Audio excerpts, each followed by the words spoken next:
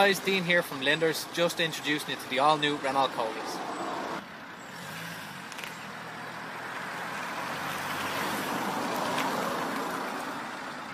So, the Renault Koleos comes in 2 trim levels, 2 engines and 2 transmissions. The model we're in today is an S-Nav 130 manual. It also comes in a 175 horsepower, both manual and automatic. They are 4-wheel drive options as well. The car that we're in is the standard S-Nav. As standard, you get your sunroof, as you can see here, and this has an opening functionality as well, which is really nice. Just on a day like today, you're going to get real natural sunlight into the car, and the roof will open as well, allowing some nice light into the car as well. As you can see here, we have our Renault Media Nav system. This have integrated sat nav. It's an R-Link system as well, so it's very detailed in what it's got to offer. With one touch, we have our full navigation in place. We can have 5 phones and 6 user profiles built into the car as well.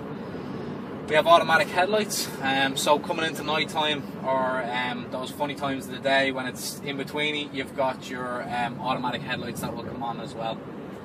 We have an automatic full dim feature as well, so on country roads the lights will dim themselves from the full beam. When a car comes towards you, they'll drop and come back on again.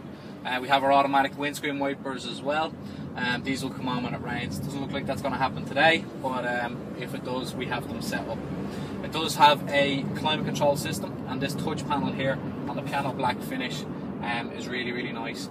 Everything that Renault designed now has a high quality finish, particularly in the Koleos. You've got chrome finishing in a lot of the areas. The one thing that was taken into account when this car was designed was the fact that you have chrome anywhere you touch. So for example, on the steering wheel we have our chrome. We have our chrome here on our gear lever. We have our chrome on all of our functionalities as well, on our buttons as well, and even down to the door handles, etc. There is a walnut trim finish to the inside of the car, which I really like as well. There's 2 models available, the S-Nav, which is this one, and then a signature model.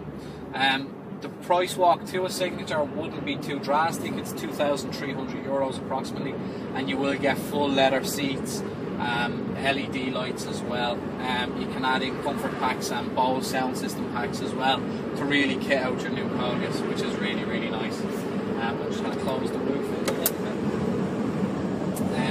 The one thing you will experience driving this is it's a lot bigger than most cars in the Renault range. It does increase the size of the vehicle. When you're inside driving, it doesn't really feel too discomfortable or uncomfortable to drive. It does make it feel like a good presence on the road, but at the same time not like you're in a truck. The comfort, luxury and the rear passengers is quite nice. There's lots of room for them as well.